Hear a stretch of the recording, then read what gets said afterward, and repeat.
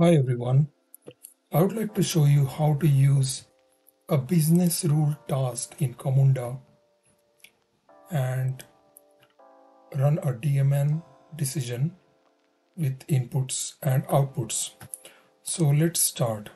So the first thing you have to do is download the Camunda starter initial starter from start.camunda.com and open that in IntelliJ and convert the task that is already present in that into a business rule task.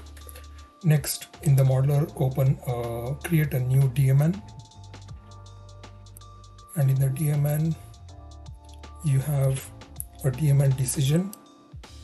Create a new decision and then two inputs. So, in this task,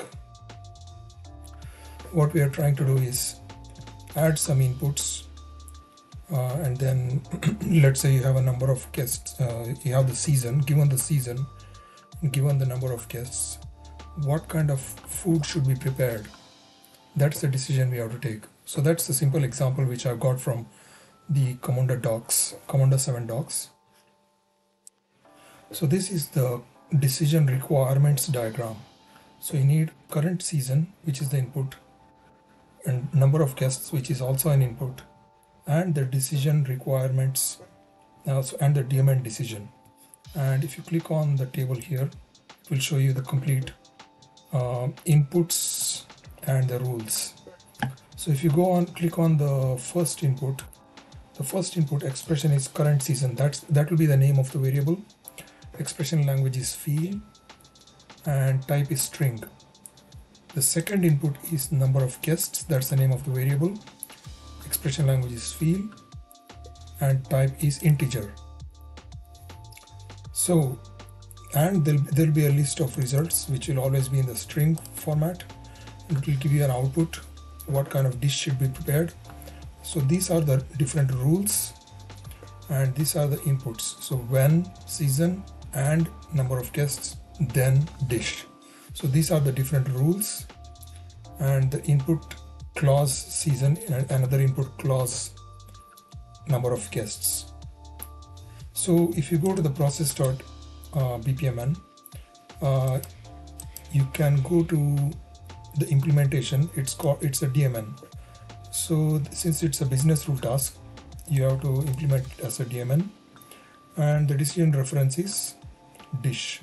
So the dish is the name of the dish is the ID of the DMN. So now let's go to again to the properties of this business rule task. Binding is latest. You can also say deployment version type. You can give the different versions if you want. And the result variable, you can call it as result variable. If this is optional, you can just take out the result from here. We have the name as desired dish, and you can just print that, or you can take that for your output. And the output can be a single entry, a single result, or collect entries. If multiple rules are valid, then it will collect a list of objects, and if multiple rules are actually matching, then it will multiple lines are matching, then it will be a list of map string objects. So now I'll show you how to run this. So first I'll start the process. I'm implementing a command line runner, and I'm also printing the result here using print result. So the command line runner runs with the starting variables, current season, variables to put current season and fall, variables to put number of guests is 7. So this should be a map of string and object, string comma object, and put that in the variables and start the process. This is the name of the process is DMN process.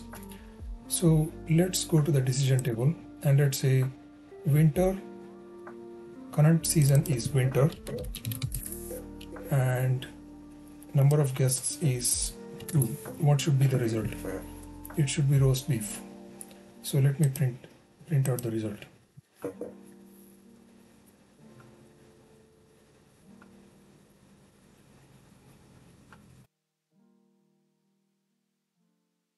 So it prints out the result correctly. So in field you can also have this expression inside a square brackets, which means 5 to 8, including 5 and 8. So let's say spring, season is spring, and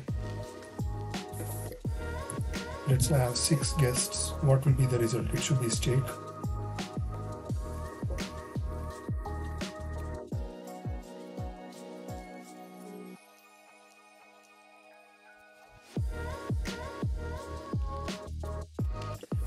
Okay, fall, winter and spring.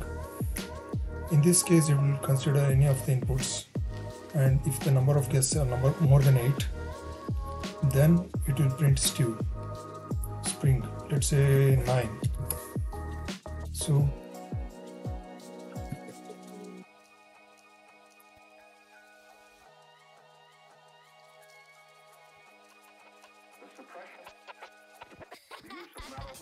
okay, so that's correct. Now let's say, yeah, so this concludes the simple example of a DMN decision using a business rule task.